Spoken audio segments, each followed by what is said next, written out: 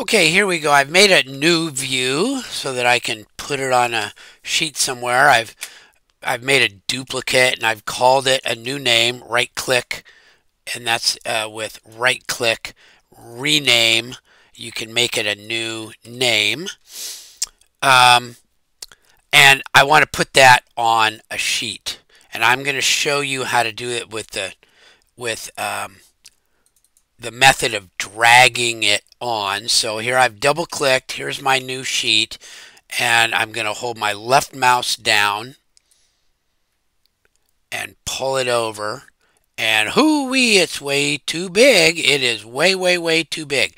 So now I need to play with it a little bit. So I'm going to come back here. And the first thing I'm going to do is I'm going to look at the crop view, show crop region. It's the little T-square with a light bulb. And I'm going to zoom out and I'm going to make that crop view much smaller.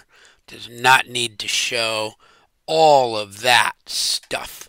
I want to show just the part that I want to show on the sheet.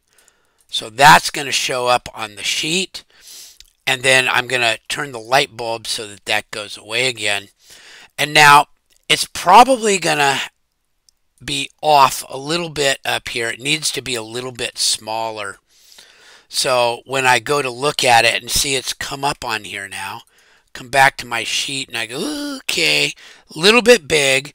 I can double click it and I can adjust the size. And as I go down, the picture gets smaller. So that was a 1 equals 20, and that looks pretty big. Depends on how many I'm going to put on the sheet. I might make it a 1 equals 40.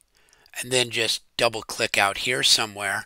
Hold my mouse down, put it into place. Now it fits.